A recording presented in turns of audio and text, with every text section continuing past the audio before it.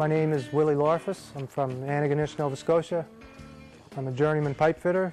Well, what it means basically is that I've completed my apprentice program. The biggest part about being a journeyman is to become one.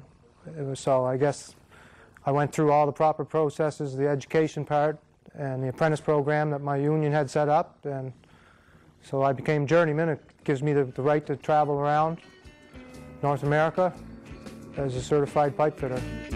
Okay, what we have here is a 4-inch piece of pipe. We're going to prep the end. First step in preparing the joint for welding. You see a lot of carbon steel in refineries, oil plants, gas plants, and powerhouses. They use a lot of carbon. It's strong steel. Sometimes the process for joining this pipe is by a TIG weld with the straight stick. It's just to burn the rod. The rod is the filler metal all in one, and it burns it in there. So it's a one-hand job with the stick.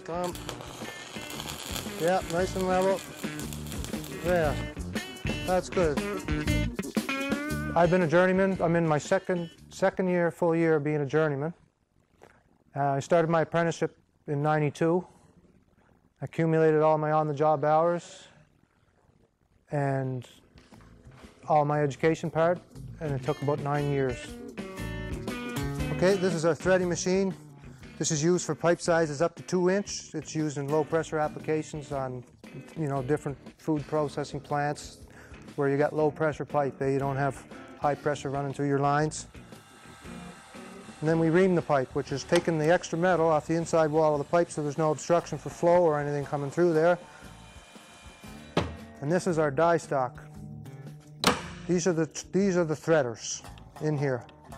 These are for 1 to 2 inch. You get various different sized dies for all different sized pipes from 3/8 of an inch right up to 2 inch. You got to have oil going, you got the steel on steel thing happening, so we got to always have lubrication. What I like the most about pipe fitting is the satisfaction that I get from it, is the camaraderie of the men and some younger kids that you work with.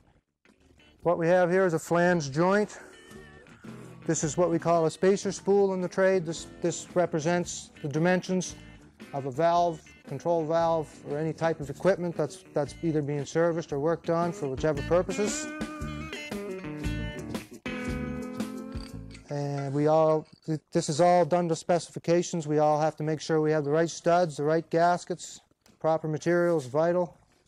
The reason I bring up the camaraderie and the teamwork aspect of the trade is because it's very important. It goes without saying, you lean on each other. We work in some really tight spots, some high spots.